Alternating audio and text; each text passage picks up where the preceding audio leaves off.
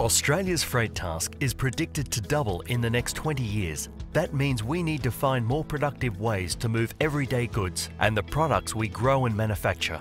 The new generation of high productivity vehicles are a key part of how Australia needs to respond to this challenge and make a big difference to both the cost of transporting goods and reducing congestion on our roads by taking less trips to deliver the same amount of freight.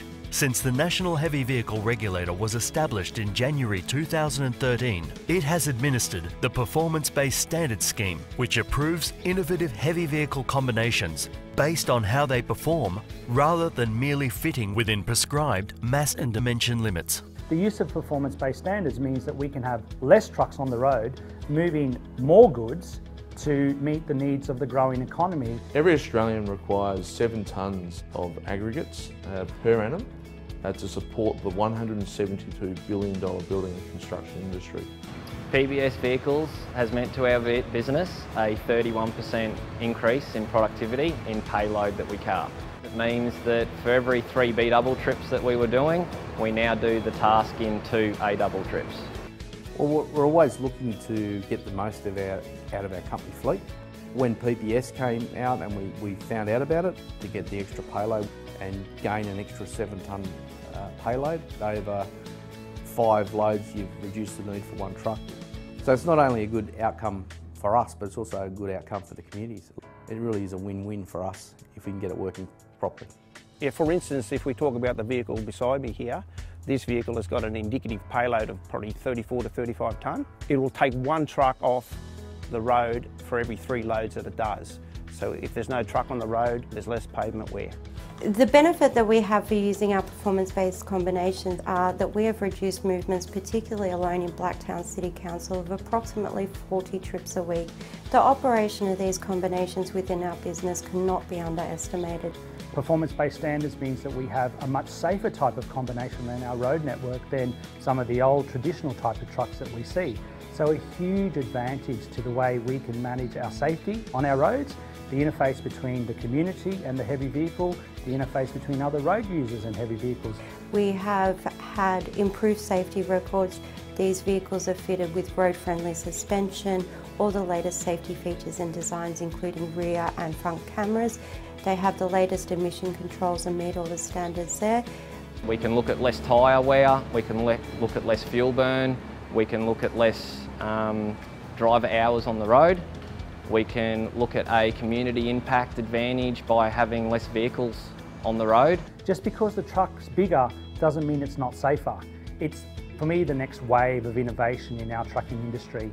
It will provide more productivity movement, with less trucks on our network, making our rural communities, our regional centres much more efficient, much more productive.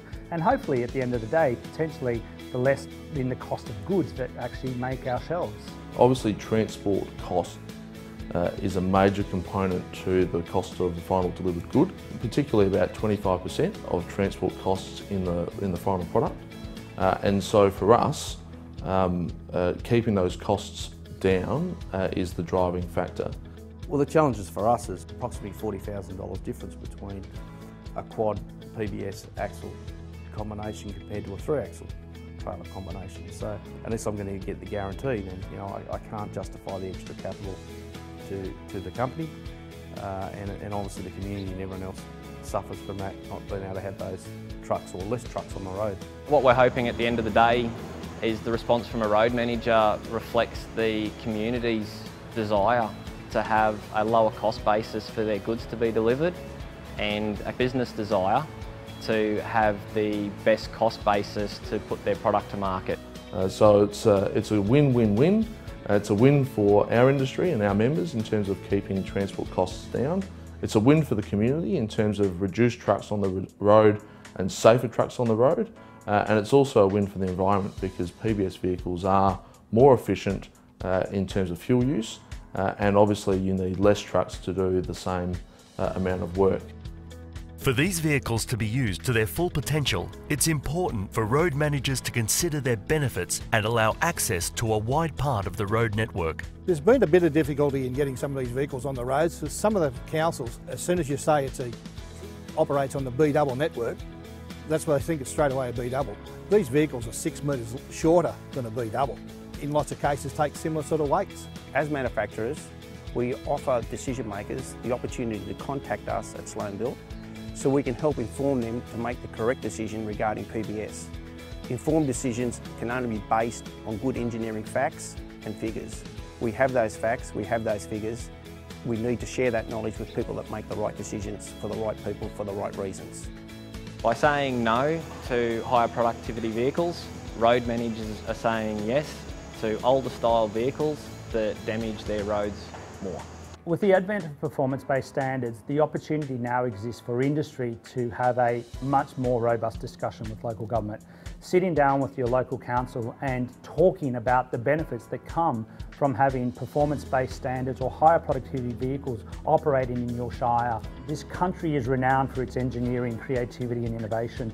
The advancements that we've seen in performance-based standards in the heavy vehicle industry needs to be adopted. I appreciate that there might be some reservation and concern, but the regulator is here to help local governments understand what performance-based vehicles can do, how they operate on the network, how we can move more with less.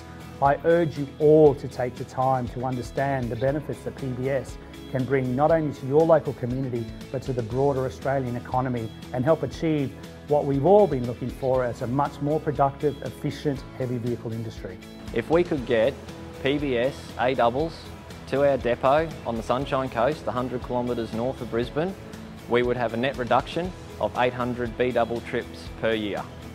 Why wouldn't you do that?